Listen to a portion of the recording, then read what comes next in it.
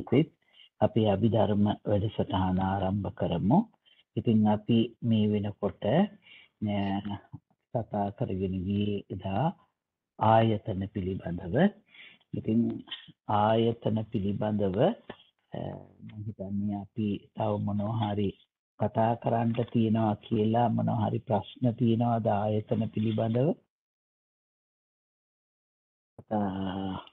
ඔබට අහන්න දෙයක් තියෙනවද මොකුත් ආයතන ගැන? ආයතන ඔව් එහෙම එකක් නැද්ද? ආයතන ටික ගත්තාම මේ බුදුහාමුදුරන් වහන්සේ එක වෙලාවකදී ආයතන ටික උපමා කරනවානේ සත්තු 6 දෙනෙකුට නේද? ආයතන ටික උපමා කරනවා සත්තු 6 දෙනෙකුට.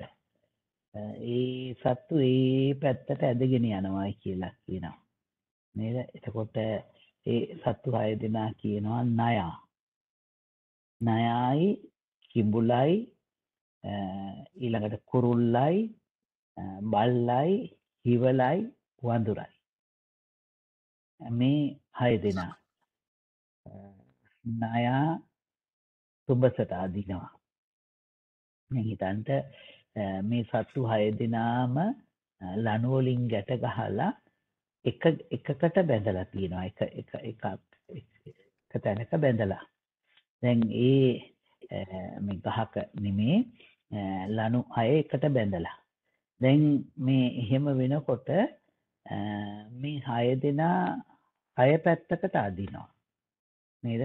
දැන් අපි මේ කවුද නයා තුඹසකට අදිනවා.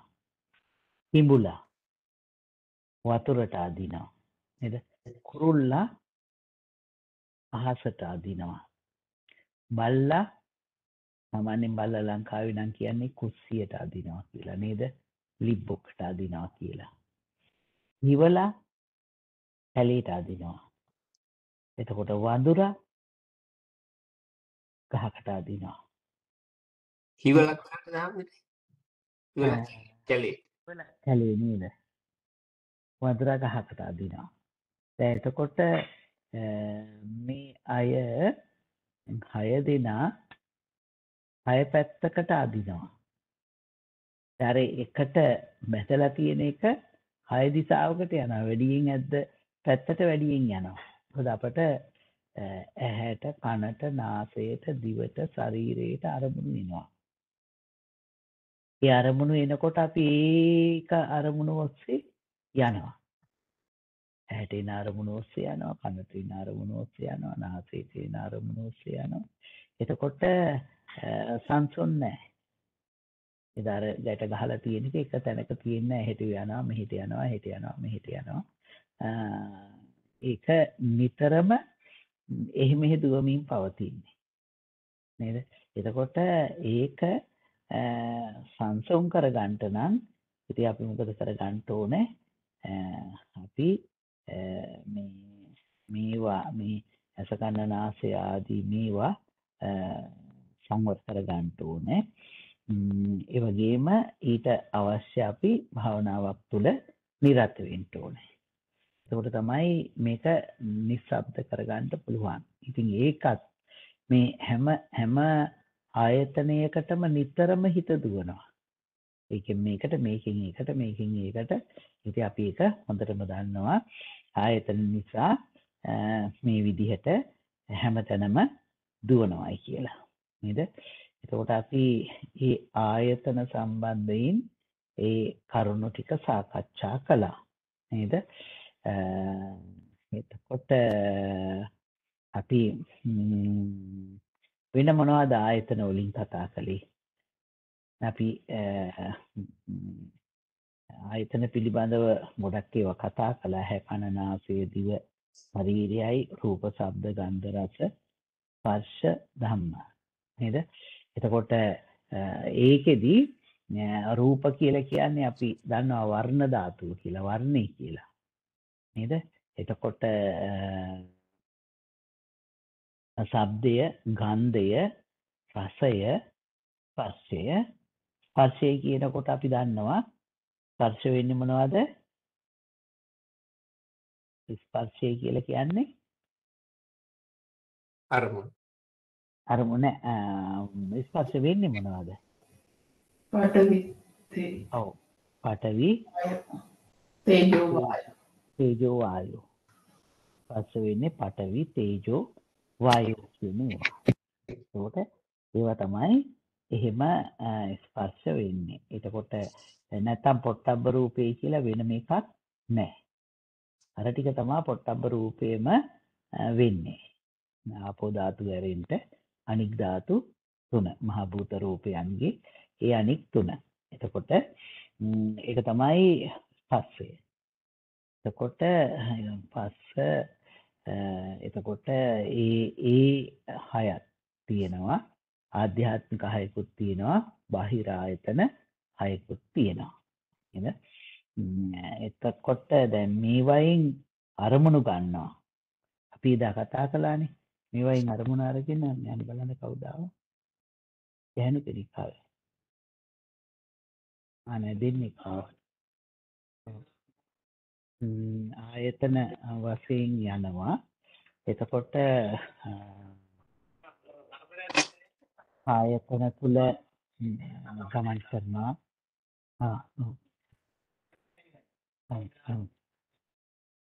මට චුට්ටක් ඉන්න මේගොල්ලෝ කතා කරනවා එහෙම. චුට්ටක් එහෙම ධාතු සලායතන සූත්‍රය ගැන අපි එදා කතා කළානේ නේද? කෙටියෙන් සාරස මනෝපවිචාරයන් ගැන එහෙම සෝමනස්ස දෝමනස් උප්පිකාවත් සින් එනවයි කියලා නේද? ඉතින් ඒ ටික තමයි මම හිතන්නේ ආයතනයන් පිළිබඳව. මේ ආයතනයන් දැන් බුදුහාඳුරන් වහන්සේ අනිත්‍ය දුක්ඛ අනාත්ම වශයෙන් මේ දකින්ට මේ කියන එක තමයි දේශනා කරන්නේ. ඉතින් ලෝකේ මේ ආයතනයන් සංවර කරගෙන දැන් ධ්‍යාන ආදී නොඑක් දේවල් උපදවා ගත්තත් ඒ අය අනිත්‍යයි දුකයි කියන දෙක විතරයි දකින්නේ. අනිත් පැත්තෙන් දකින්නේ ආත්මයි කියලා. ඒ නිසා කොයිතරම් ධ්‍යාන උපදවාගත්තු මහා ඍෂිවරු හිටියත් ඒ අය සෝවාන් ආදී මාර්ගඵලයන්ටපත් වෙන්නේ නැහැ. මොකද ධ්‍යාන ආදී වඩන අය අනිවාර්යයෙන්ම දකිනවා අනිත්‍ය ස්වභාවයත් දුක්ඛ ස්වභාවයත්. මේ ආයතන අරගත්තාම ඇහැ අනිත්‍යයි. ඉතින් මොහොතක් ගානෙත් ඇහැ විනාශ වෙනවා. මේ විදිහට මේ ඇහැට එන රූපත් අනිත්‍යයි. ඒ වගේම ඒවා පෙළනවා අපිව. ඒ නිසා ඒවයින් දුක හට ගන්නවා. ඉතින් ඒ නිසාම ඒවා ආත්ම නෙවෙයි. මෙන්න මේ ටික ආත්ම නෙමෙයි කියන එක බුදුදහමේ බුදුරජාණන් වහන්සේ විතරයි ලෝකෙට දේශනා කරන්නේ. අනික හැමදෙනාම ආත්මයි කියන සංඥාව දේශනා කරනවා. මේ බුදුදහමේ තියෙන ශේෂම දේ තමයි මොකද මේ අපි කියනකොට ලෝකේ තියෙන ඇත්තම දේ අනිත්‍ය දුක්ඛ අනාත්ම කියනකොට ඍෂිවරු තාපසවරු මේ අනිත්‍යයි දුකයි දකිනවා. දකින්න ඇති එකම දේ තමයි අනාත්මය. මේ ආයතනයන් තුලිනොත් මේවා තුලිනොත් ආත්ම වශයෙන් අරගෙන තමයි ඒ අය කටයුතු කරන්නේ. ඉතින් ආයතන පිළිබඳව ඒ ටික තමයි අපි මතක් කරන්න තියෙන්නේ බොහොම කෙටියෙන්. මොනවා හරි ආයතන ගැන අපිට කතා කරන්න තියෙනවද?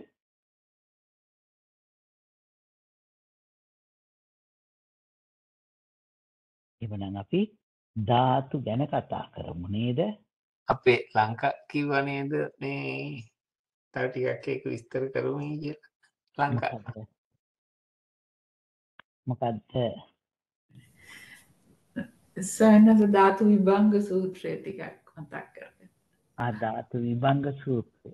ධාතු විභංගනේ සලායතන විභංගය. සලායතන විභංග. එහෙනම් මම පොතත් එක්කම අරගන්නම් ටිකක්. එතකොට අපිට ටිකක් දීර්ඝ වශයෙන් කතා කරමු අපි සලායතන විභංග සූත්‍රය.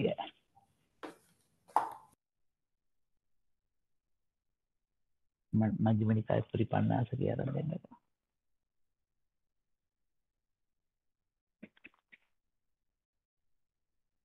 සලායතන විභංග සූත්‍රයේදී ආධ්‍යාත්මික ආයතන 6යි ආධ්‍යාත්මික ආයතන 6යි බාහිර ආයතන 6යි නේද? 458.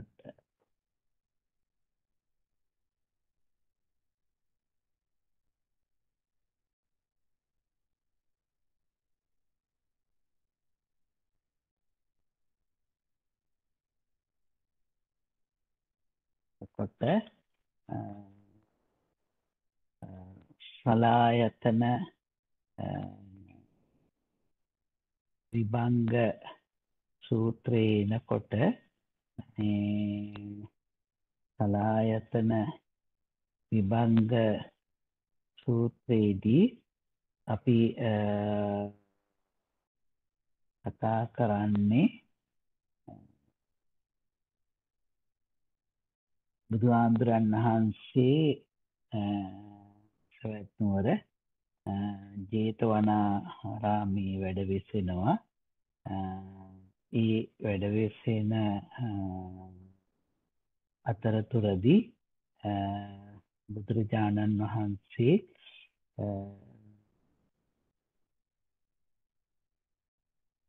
පොඩ්ඩක් ඉන්න විනාඩියක් ඉන්න.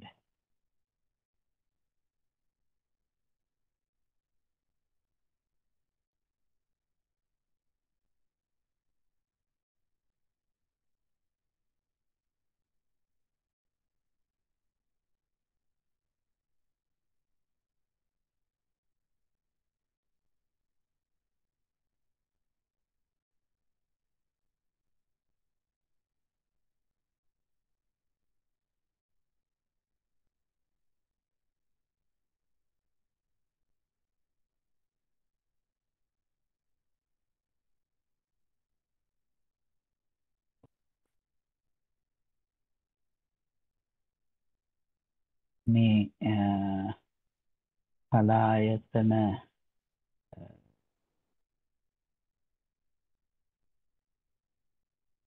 විභංග සලායතනය විභංග කළා බෙදලා දේශනා කරන එක. එතකොට මේ සලායතන විභංගයේදී බුදුහාමුදුරන් වහන්සේ සවැත් නුවර ජේතවනාරාමේ වැඩ ඉඳගෙන මේ සලායතන විභංග සූත්‍රය දේශනා කරනවා. ඉතින් බුදුහාමුදුරන් වහන්සේ හාමුදුරන් වහන්සේලා ආමන්ත්‍රණය කරලා දේශනා කරනවා මේ සයවැදෑරුම් ආධ්‍යාත්මික ආයතනයන් දැනගන්ටයි කියනවා. සයවැදෑරුම් බාහිර ආයතනයන් දැනගන්ටයි කියනවා. ඒ වගේම සයවැදෑරුම් ස්පර්ශ ආයතනයන් දැනගන්ටයි කියනවා. ඒ වගේම අටලොස් මනෝ පවිචාරයන් දැනගන්ටයි කියනවා. සත්තිස් සත්ත්ව පදයෝ දැනගන්ටයි කියනවා. නේද? මේ එතකොට මෙන්න මේ ටික දැනගන්ටයි කියනවා සලායතන විභංග සූත්‍රයේදී. ඒතකොට සලායතන විභංග සූත්‍රයේදී කතා කරන්නේ මොනවද? ආධ්‍යාත්මික ආයතන 6යි, බාහිර ආයතන 6යි, ඊළඟට විඥාන 6යි, ස්පර්ශ 6යි, ඊළඟට අට්ඨාරස මනෝ පවිචාරයුනුයි, ඊළඟට සත්පද 37.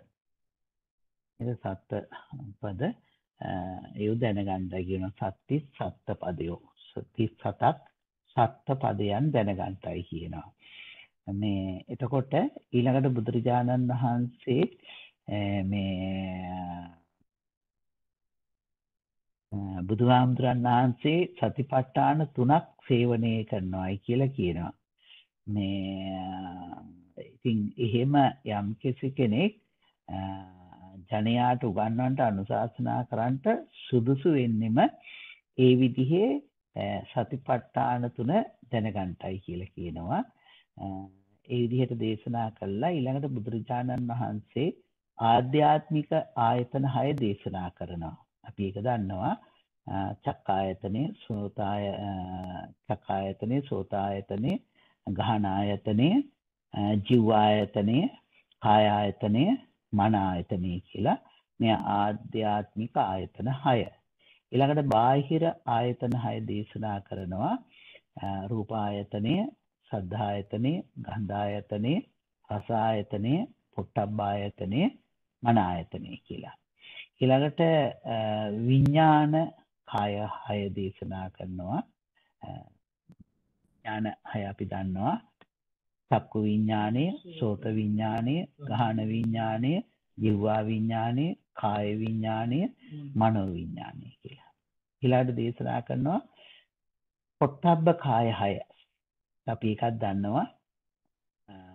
චක්කු සම්පස්සය, සෝත සම්පස්සය, ගාන සම්පස්සය, ජීවා සම්පස්සය, කාය සම්පස්සය, මනෝ සම්පස්සයයි කියලා දැනගන්නයි කියනවා. එතකොට මනෝ පවිචාර නැත්නම් විතර්ක නේද?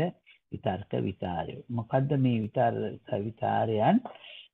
අපි කතා කළා ඇහින් රූපයක් දැකලා මොකද වෙන්නේ? සොම්නස උපදිනවා නේද? ඒ සොම්නස අනුව කරුණු විමසනවා. ඊළඟට ඇහෙන් රූපයක් දැකලා දෝමනස්ය උපදිනවා. එතකොට ඒ දෝමනස්යට අනුව එතකොට හැසිරෙනවා. ඊළඟට ඇහෙන් රූප දැකලා උපේක්ෂාවට පත් වෙනවා. ඒ උපේක්ෂාව අනුව ඒ විදිහට සකස් වෙනවා. ඒ වගේම කනින් ශබ්ද අහලා සොම්නසටපත් වෙනවා, දොම්නසටපත් වෙනවා, උපේක්ඛාවටපත් වෙනවා. ඒ වගේම නාසයෙන් ගඳ සුවඳ දැනගෙන සොම්නසටපත් වෙනවා, දොම්නසටපත් වෙනවා, උපේක්ඛාවටපත් වෙනවා. ඒ වගේම දිවෙන් රස දැනගෙන සොම්නසටපත් වෙනවා, දොම්නසටපත් වෙනවා, උපේක්ඛාවටපත් වෙනවා. එහෙම කයෙන් ස්පර්ශ දැනගෙන සොම්නසටපත් වෙනවා, දොම්නසටපත් වෙනවා, උපේක්ඛාවටපත් වෙනවා. ඉතින් ඒ දොම්නසටපත් වෙනවත් එක්කම මේ දොම්නසට අනුව මේ කරුණු මේ අනුව හැසිරෙනවා නේද? සොම්නසටපත් වුණොත් සොම්නසට අනුව මේ ඒ කරුණු අනුව හැසිරෙනවා. එතකොට මේ උපේක්ඛාවටපත් වුණොත් උපේක්ඛාවට අනුව මේ කරුණු අනුව මේ හැසිරෙනවා නේද? විමසනවා.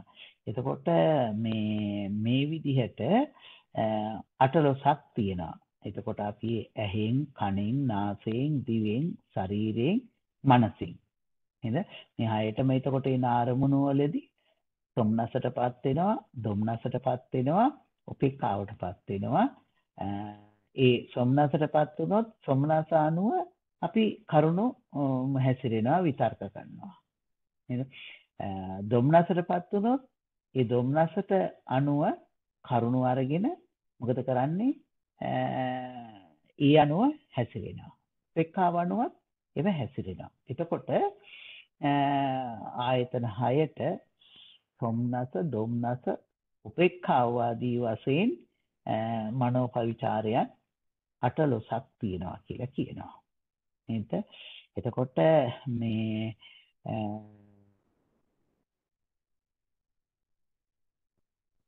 මේ විදිහට මේ 18 පවිචාරයන් දේශනා කරනවා.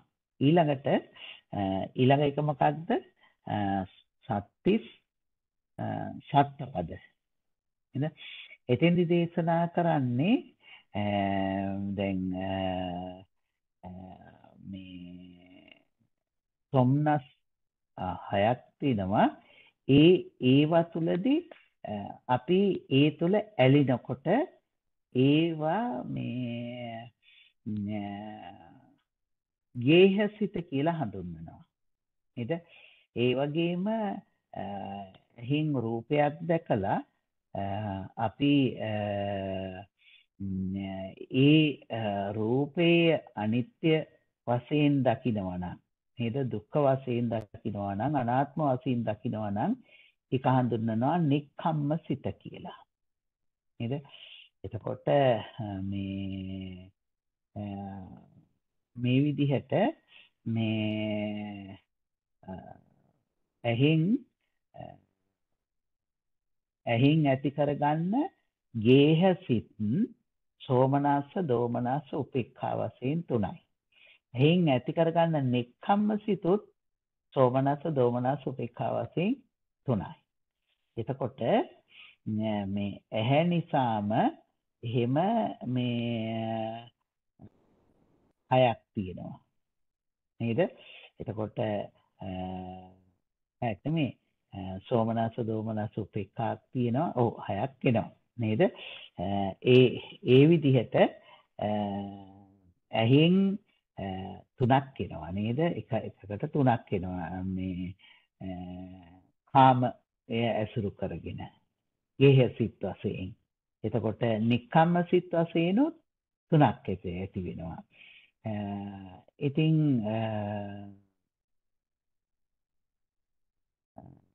ඒ විදිහට මේ කොහොමද මේ සෝමනස්සය කියලා කියන්නේ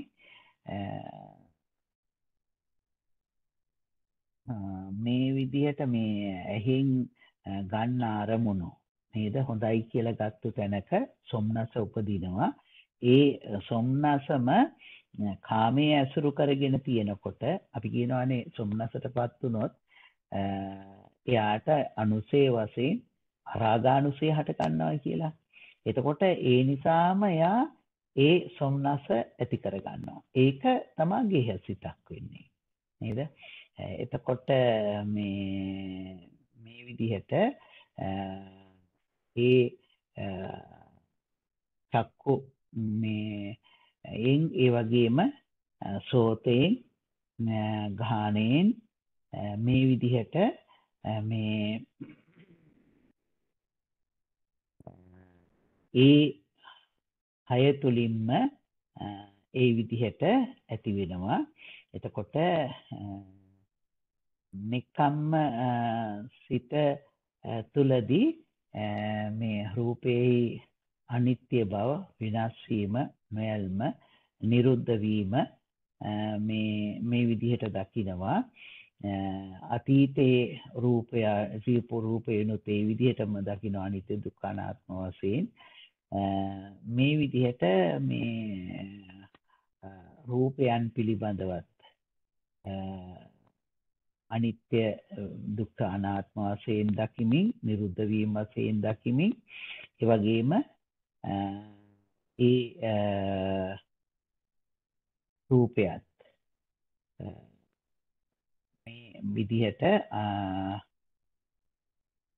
මේ විදිහට පවතින එකට කියනවා නික්කම්ම සිත කියලා. නේද? එතකොට ඒක නික්කම්මය ඇසුරු කරගෙන පවතින සිතක් හැටියට තමයි සඳහන් කරන්නේ. ඒ විදිහටම ශබ්දයේත් ගන්ධයේත් රසයේත් ස්පර්ශයේත් ධර්මයන්ගේ මේ තුනම දකිනවා. එතකොට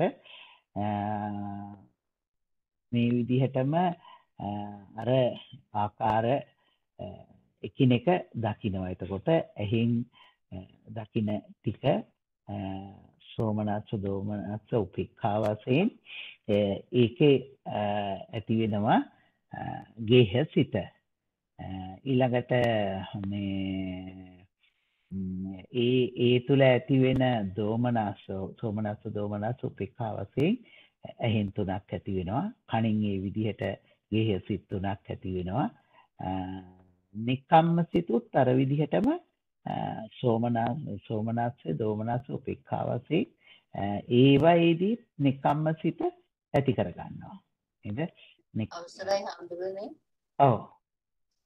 අතන මේ සෝමනස්ස දෝමනස්ස උපේක්ඛා වෙනකොට ඒක අයිති වෙනවා. ඒක ගේහසිතටද අයිති වෙන්නේ?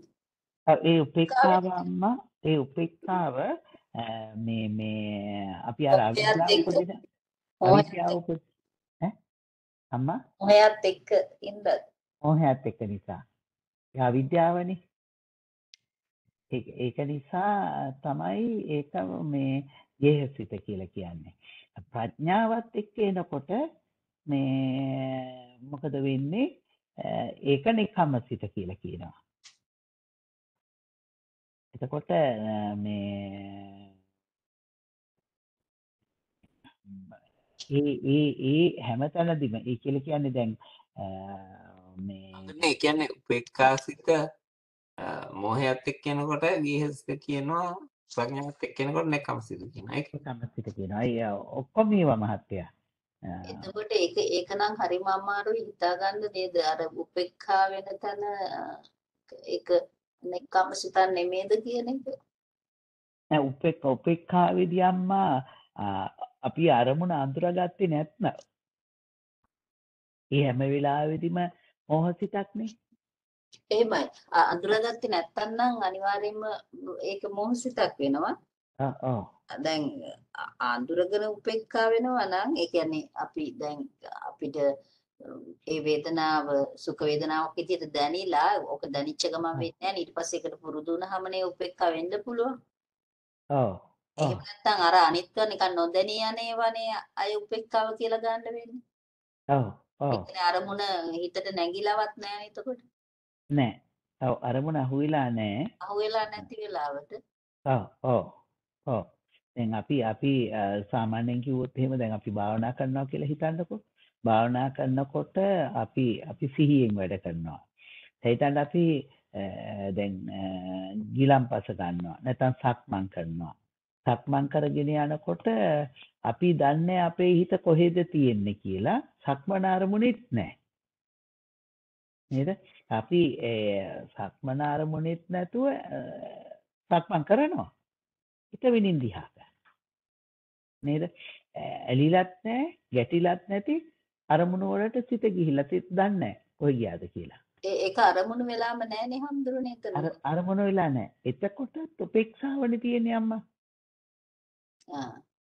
ඒ උපේක්ෂාව ගේහසිත උපේක්ෂාව ඒක ඕක ගේහද ගේයද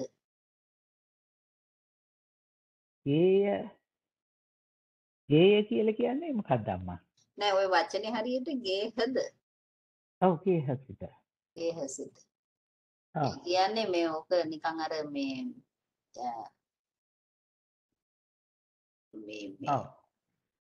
ඔව් මොකක්ද ඒකට කියන්නේ මේ ඒකට සිංහල වචනේ කිව්වොත් මොකක්ද හම්බුනේ? ඒ කියන්නේ අර බොහොම රළු සිතක් කියන එක නේද? ඔව් රළු සිතක් කියලා කියන්නේ ඔගේ සිත කියලා කියන්නේ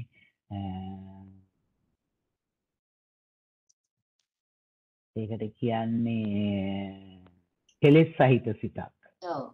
නේද? ගේහසිත. එතකොට ඒ විදිහට ගේහසිත එතකොට එක ආයතනයකට 6 ගාන එනවා.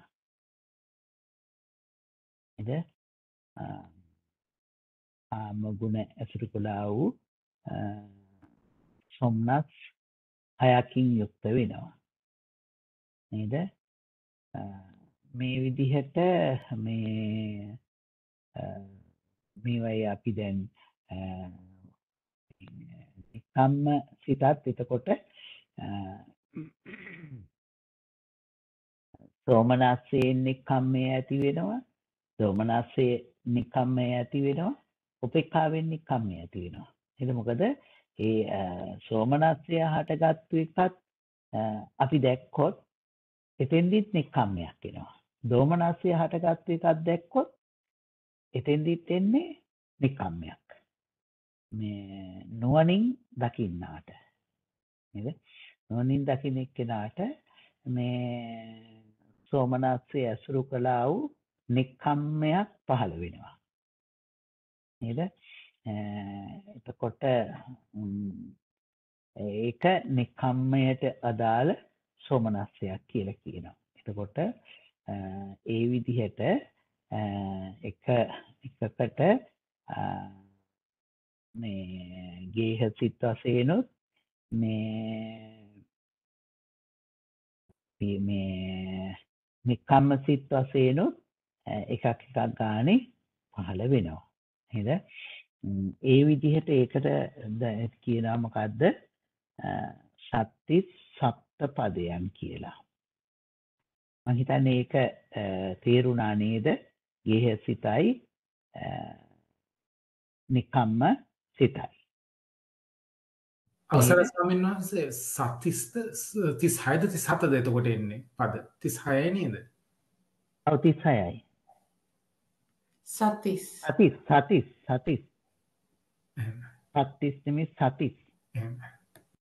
හයක් නේ කියවෙන්නේ. සත් කියලාද කියුනේ මාති? ඔව් 36ක් නෙන්නේ. සතිස්. සතිස් උනොත් 37යි. නේද? සතිස්. එතකොට 36ක් ඒ විදිහට මේ ආයතන තුලදී ඇති වෙනවා. මේ ටික තමයි මේ දැනගන්ටයි කියන්නේ. ඊට පස්සේ මේ මෙතෙන්දී මේ බුදුරජාණන් වහන්සේ දේශනා කරනවා ගැඹුරු කරුණු ටිකක් මේ නානත්වයේ ඇසුරු කළා වූ උපේක්ඛාව නේද? එතකොට මේ විදිහට ශබ්ද ආදී ඒවා ඒ කොහොමද ඇසුරු කරන්නේ?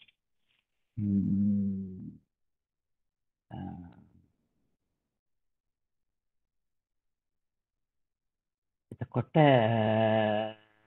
මේ උපේක්ඛා වෙනවා ශබ්දය, ගන්ධය, රසය, ස්පර්ශය මේවා මේ උපේක්ඛාව තපත් වෙන තැන්දී නානත් වූ අරමුණෙහි උපේක්ඛාව කියලා කියනවා. එතකොට ඒකත් වූ අරමුණේ ඇසුරු කළ උපේක්ඛාව කියලා කියන්නේ ආකාසඤ්ඤායතනයේ ඇසුරු කළා වූ උපේක්ඛාව, විඥානං ඡායතනයේ ඇසුරු කළා වූ උපේක්ඛාව, ආකින්චඤ්ඤායතනයේ ඇසුරු කළා වූ උපේක්ඛාව, නේව සංඥා නාසඤ්ඤය ඇසුරු කළා වූ උපේක්ඛාව. මේ විදිහට නානත් වශයෙන් ගත්තු මේ නොයි කර්මණු නිසා වූ උපේක්ඛාවක් තියෙනවා. එතකොට ඒකත් වශයෙන් ආපු උපේක්ඛාවක් තියෙනවා. ඇත්තටම අර ආකාසඤ්ඤායතන, විඥානංචායතන, ආකින්චඤ්ඤායතන, නේව සංඥා, නාසඤ්ඤායතනයන් උපේක්ඛාවමයි නේද? ඒවා උපේක්ඛා ඒකාග්‍රතාවයේ නිසා ඇති වුණ අරමුණු ටිකක් නේද? එතකොට මේ මේ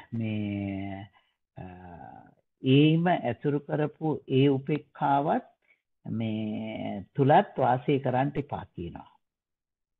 ඒ උපේක්ඛාවත් මොකද කරන්නේ? අපිව මේ තෘෂ්ණා සහිතයි ඒවා තෘෂ්ණා සහිත වූ එකඟතාවයක් තියෙන්නේ. ඒක තෘෂ්ණා සහිත වූ එකඟතාවයක්. මොකද අපි දන්නවා දැන් මේ කුසල් කරනකොට උපාදාන වශයෙන් එන්නේ උපාදාන වශයෙන් ආපු උපාදානය නිසානේ මේ කුසල් ටික ඇති වෙන්නේ අපි අතින්. ඒක තේරෙනව නේද? එහෙමයි සමහරවිට ඒ කියන්නේ නැත්තම් උපාදාන නැත්තම් ක්‍රියාසිත වෙන්න ඕනේ. ක්‍රියාසිත වෙන්න ඕනේනේ. අත්වාද උපාදානය මෙතන බොහෝ සෙයින් ක්‍රියාත්මක වෙනවා. එතකොට එහෙමනම් ඒකත් තියෙන්නේ මොකක් නිසාද? තෘෂ්ණාව ඇසුරු කරගත් උපේක්ඛාවක්. බුදුරජාණන් වහන්සේ දේශනා කරනවා මේ තෘෂ්ණාව ඇසුරු කරගත්තු උපේක්ෂාව දුරු කරන්නයි කියලා. එතකොට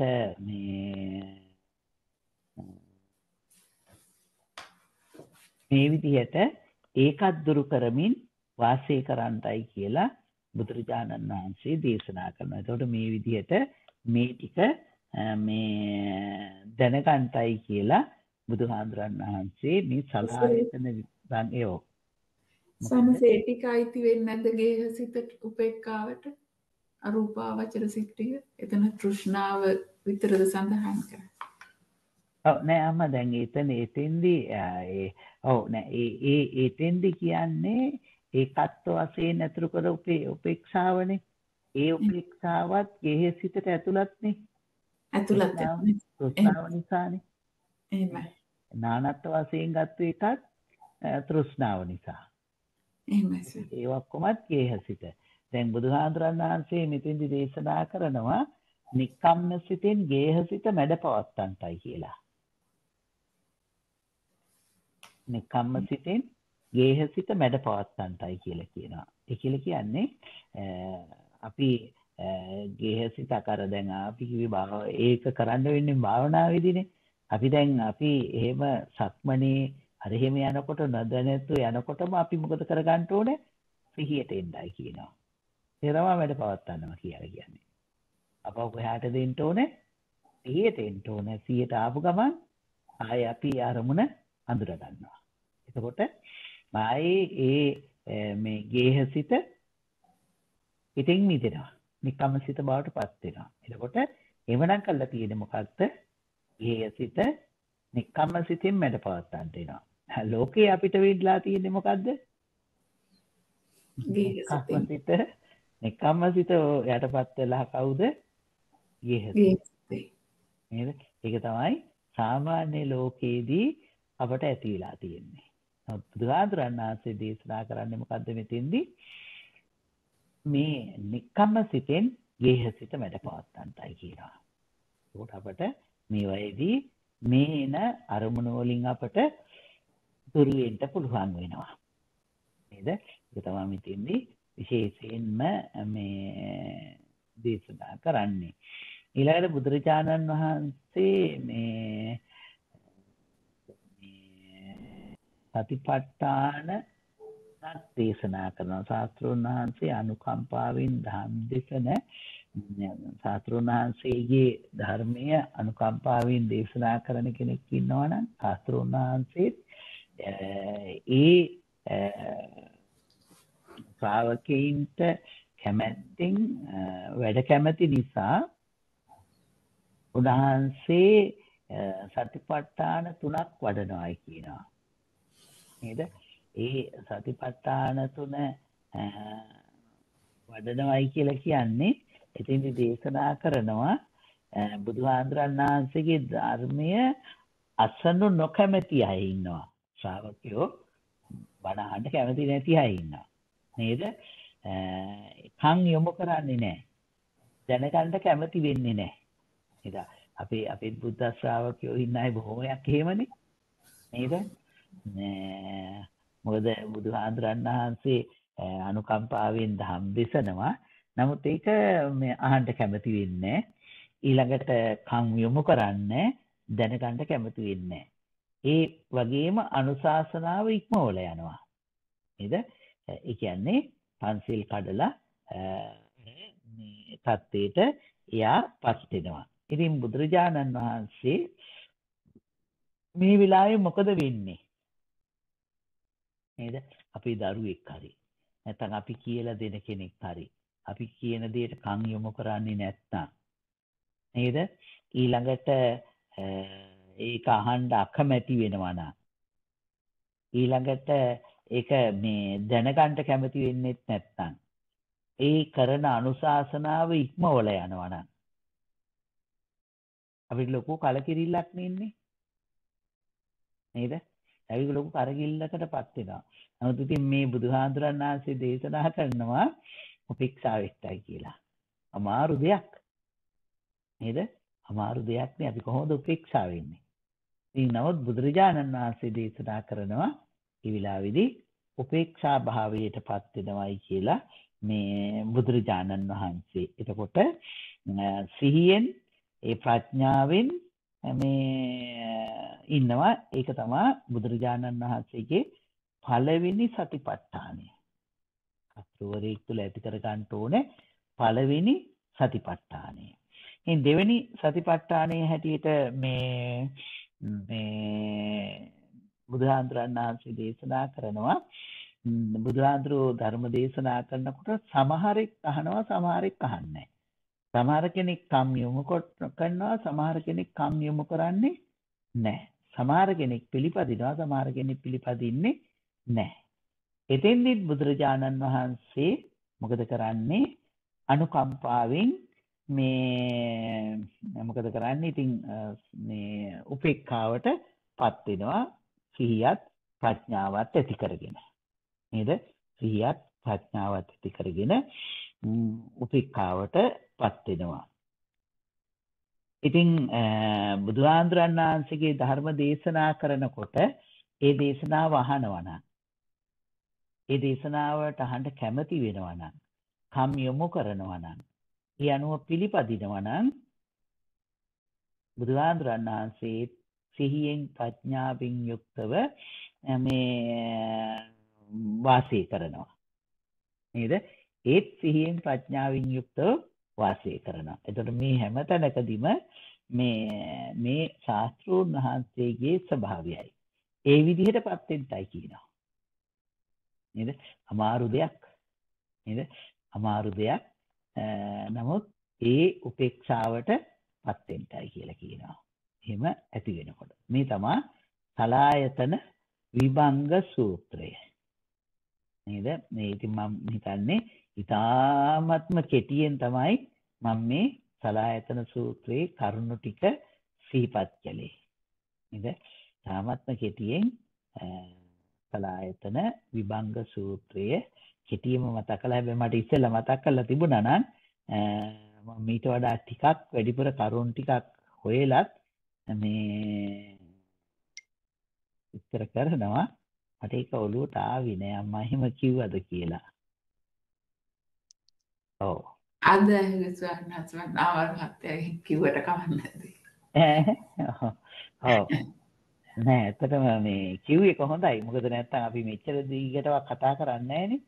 මේ ඇත්තටම මේ ඉස්සෙල්ලා දැනගත්තා නම් මේ මම සලායතන විභංග සූත්‍රය මොකද මම එක දවසක කියලා තිබුණ නිසා දවස් තුනකට කොහෙද මම හිතන්නේ විස්තර කළා මම.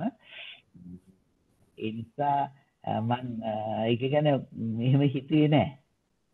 මේ ඉතින් මේ සලායතන විභංග සූත්‍රය තවත් තියෙනවා මහා සලායතන සූත්‍රයක්. අපි ඊළඟ දවසකදී නම් මේ සලායතන සූත්‍ර ටික ඔක්කොම හොයලා මේ ඒ සූත්‍ර ටිකත් සාකච්ඡා කරමු. මේ මොකටද මේ අපි ධාතු වලට යන්න ඉස්සර වෙලා නේද? මම ඒ සූත්‍ර ටික ඔක්කොම හොයලා මොකද මජ්ක්‍ධිම නිකායේ තවත් තියෙනවා මහා සලායතන සූත්‍රය කියලා හැම ඒ සලායතන වලදී දැන් ඉන්ද්‍රිය භාවනා සූත්‍රය තියෙනවා. මම හිතන්නේ ඉන්ද්‍රිය භාවනා සූත්‍රයත් අපි අහලා තියෙනවා. සලායතන විභංග සූත්‍රය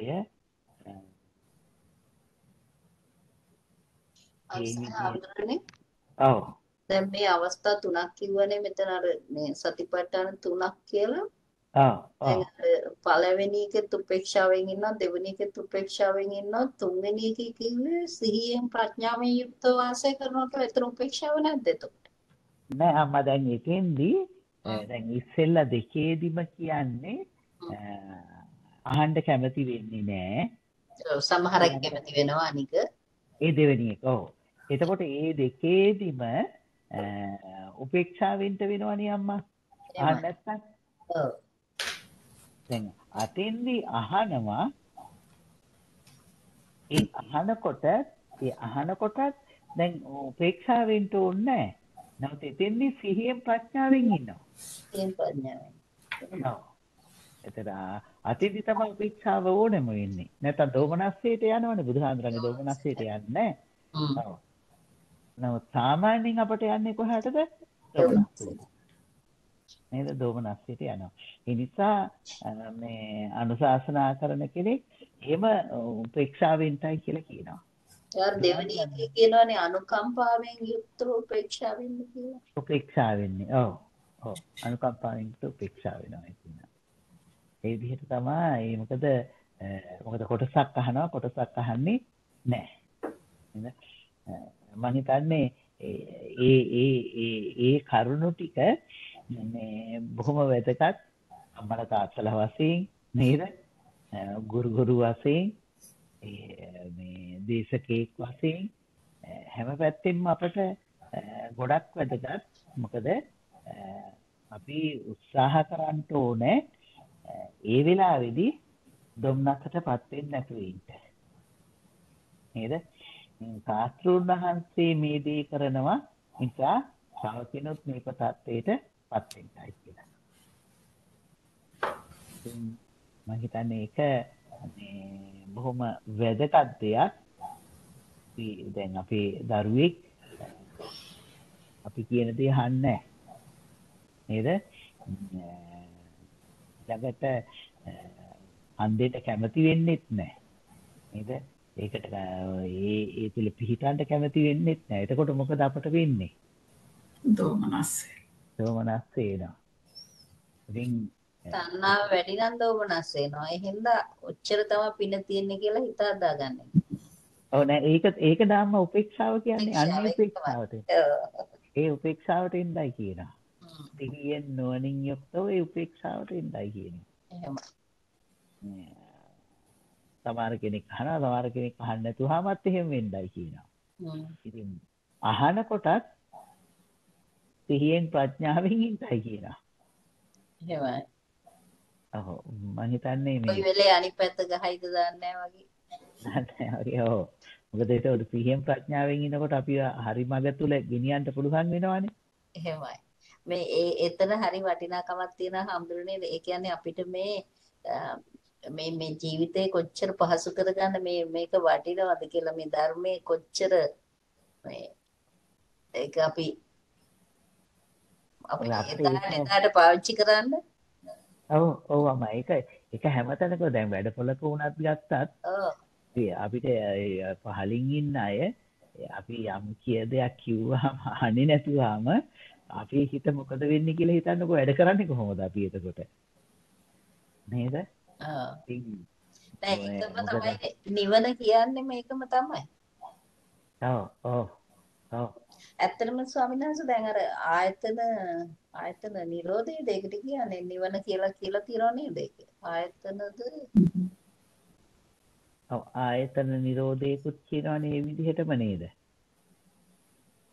ඒ කියන්නේ ආයතනයන් තුලින් ඇලිනි ගැටෙන්නේ නැතුව වාසය කරනවා නම් මේ මෝහයක් නැතුව ඒ තුලදී ඇලීම් ගැටීම් නැවත නූපදවල තියෙනවා නම් ආයතන නිරෝධයක් නේද? උපදින්න සකස් කරලා තියෙනවා නම් මේ අන්තිමට මේ සලායතනයන්ගේ මේ භාග්‍යවතුන් වහන්සේ ශාස්ත්‍රූවරයෙක් වශයෙන් කරන උපේක්ෂාව නේද? කොච්චර වටිනවද කියලා හිතා ගන්න බෑ අපට. එහෙමයි. ඒක මේ තාමත්ම වටින එකක්. මේ විදිහට උපේක්ෂා භාවයටපත් වෙන එක. අනිත් එක අපට භාවනා කරනකොට තව මේකේ තියෙන හොඳම එකක් තමයි මේ ගේහ සිත නික්කම්ම සිතින් වැඩපවත්තන්ටයි කියන එක. එතකොට අපට ඒක මතක් වෙනවා මේ සිහිය නැතුව වාසය කරපු හිතක් තුලයි මම ඉන්නේ කියලා. එහෙනම් අපි සිහියෙන් යුක්ත හිතක් තුලට එන්න ඕනයි කියලා හිතනවා. නේද? එහෙනම් එන්න ඕනයි කියලා හිතනවා. මේක කියනකොට මට මේ එක හාමුදුරුවෝ කිව්ව චුටි කතාවක් මතක් වුණා. මේක ඉතින් අදාළ කරගන්න හැටි මේ කොතෙන්ටද මේ ධර්මයේ අදාළ වෙන්නේ කියලා හිතා ගන්න බෑ. කියනවා එක රජ කෙනෙක් ඉන්නවා. මේ රජුරවන්ට හිතෙනවා නටන්න ඕනේ කියලා. රජුරෝ රාජ සභාවේදී මේ මහ ඇමතිතුමාගෙන් අහනවා මහත්මති මට නටන්න හිතෙනවා මම නටන්නද කියලා අහනවා. ඒතර මහ ඇමතිතුමා කියනවා මේ මහරජතුමනි මේ රාජ සභාවනේ මෙතෙන්දී නටන්න එපා. ඔබතුමා නටන එක මෙතනින් හොඳ නෑ. ඒක කරන්න එපා කියලා කියනවා. එතකොට රජුරවන්ට තරහ එනවා. තරහ ඇවිල්ලා මහ ඇමතිතුමා මරලා දාමන්න ආන කරනවා. මේ ඊළඟට දෙවෙනි ඇමතිතුමා මේ ගෙනුත් අහනවා මේ ඇමතිතුමනි මට මේ රාජ සභාවේ දැන් මේ නටන්න හිතෙනවා මම නටන්නම් කියනවා. හරි එයත් එහෙම කියනවා. නේද? මේ විදිහට 3 දෙනෙක් 4 දෙනෙක්ම ඇමතිවරු ජීවිතේ නැති කරනවා. ඊළඟ එක්කෙනාගෙන් අහනකොට එයා බලාගෙන ඉන්නවා දැන් මෙහෙම වුණොත් මටත් මගේ ජීවිතේ නැති වෙන්නයි යන්නේ කියලා මෙයා කියනවා බොහොම හොඳයි මහරජතුමනි මහරජතුමා නටන්න. මහරජතුමා නටන්නයි කියලා කියනවා. ඉතින් දැන් රජුරෝ නටනවා. එලා බොහොම හොඳයි රජුරෝ කියලා කියනවා. ඊට පස්සේ කියනවා මේ මහතුමනි මට රජවාසල ඉදිරිපිට නටන්න හිතයි කියනවා. මෙයා කියනවා බොහොම හොඳයි මහරජතුමනි නටන්නයි කියනවා. ඊළඟට කියනවා මෙයා කියනවා මං වීදි වල නටන්න ඕනේ කියලා. මෙයා කියනවා බොහොම හොඳයි මහරජතුමනි නටන්නයි කියනවා.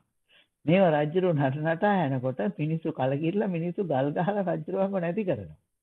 නැති කරලා ඊළඟට හිටපු ඇමතිතුමාව රජ බවට පත් කරනවා. නේද? මේ වෙනින් පැත්තක් අපේ අරමුණු පිළිබඳව අපි මොකද්ද කරලා තියෙන්නේ කියන එක. නේද?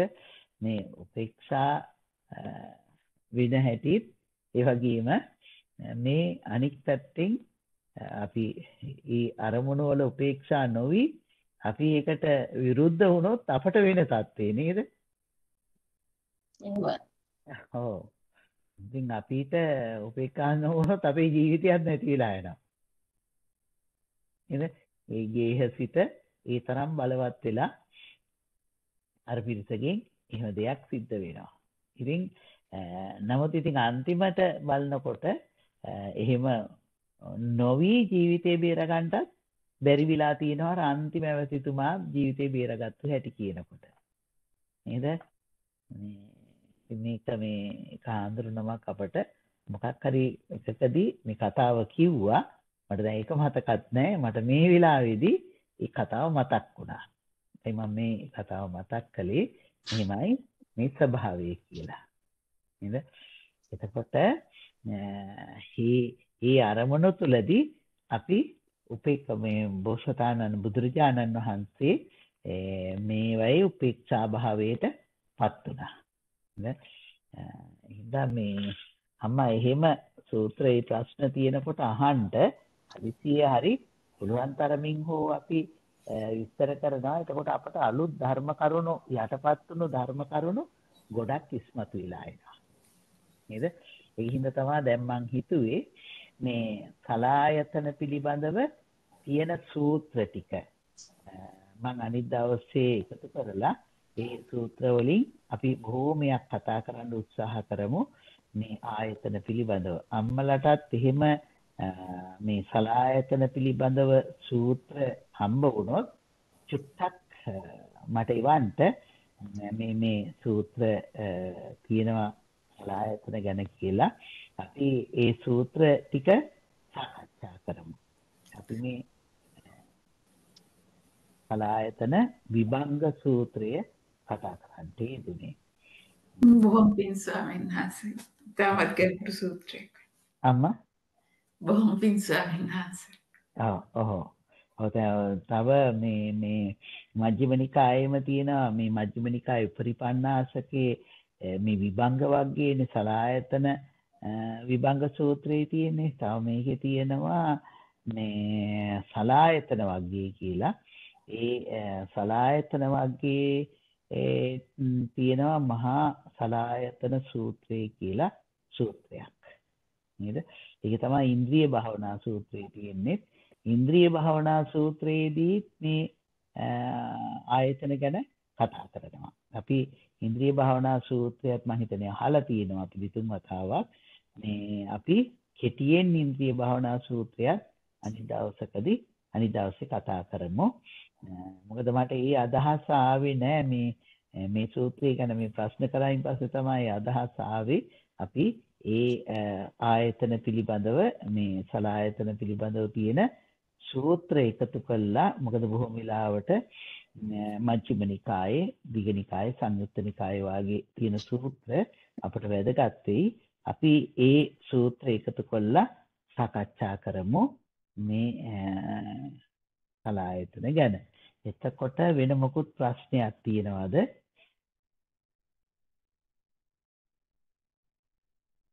ඔව්. දැන් ස්වාමීන් වහන්සේ අතන සෝමනස්ස, දෝමනස්ස, උපේක්ඛා තුනයි. ඊට පස්සේ අපිට දැන් ඒ කියන්නේ සාමිසනේ නිරාමිස වල වෙන්නේ ඇත්තටම සෝමනස්සයි උපේක්ඛයි නේද? නිරාමිස එකේ දෝමනස්සයක් එන්නේ නේද? නෑ දැන් දැන් සෝමනස්සේදී, දෝමනස්සේදී, උපේක්ඛාවේදී අනිත්‍ය දුක්ඛ අනාත්මය දකින්නයි කියනවනේ. මොකද දැන් අපිට සෝමනස්සේ පහළ වෙන්නත් පුළුවන්, දෝමනස්සේ පහළ වෙන්නත් පුළුවන්. අරමුණේ ගැටීමක් ඇති වෙනවනේ. එහෙමයි. ගැටීමක් ඇති වුණ අවස්ථාවේදී ඒක දකින්නයි කියලා කියනවා. ඔව් ඒ නෑ නිරාමිස වේදනා එනකොට දෝමනස්සයක් එන්නේ නෑනේ. ඒක කියන්නේ සුඛ දුක්ඛ උපේක්ඛා කියලානේ අම්මා. ඔව් සෝමනස්සේ ගන්න එතන ගන්නේ සුඛ දුක්ඛ උපේක්ඛා සාමිත නිරාමිස වශයෙන් ගන්නකොට. ඔව් නිරාමිස ගත්තොත් ඒතර දුක්ඛ එකක් එනවද? සැප නැතිවීම දුක කියලා ගන්න වෙනවා නේද? ඔව් සැප නැති දැන් අම්මා නිරාමිස කියලා කියනකොට අම්මා දැන් සාමිසයි කියලා කියන්නේ ඉන්ද්‍රිය පිනවීම තුලින්නේ. එහෙමයි. නිරාමිස කියන්නේ ඉන්ද්‍රිය පිනවීම තුලින් තොරව. දැන් අපි භාවනා කරනකොට වේදනාව එනවා නම් දුක් වේදනා ඒක නිරාමිස දුක් වේදනාව. එතන එනකොට නිරාමිස වේදනාව කියන්නේ අපි නීවරණ තැම්පත් වුණාට පස්සේ එන එක නෙමෙයිද නිරාමිස? ඔව් ඒ කියන්නේ ඉන්ද්‍රිය පිනවීමෙන් තොරවනේ. එහෙමයි. ඉන්ද්‍රිය පිනවීමෙන් තොරව එන වේදනාවක් තියෙනවා නම් ඒක නිරාමිසයි. ඒ කියන්නේ දැන් නීවරණ තියෙද්දිම එන වේදනාව ගන්න වෙන්නේ. නීවරණ දැන් නීවරණ තියද්දිම කියලා කිව්වේ අම්මා.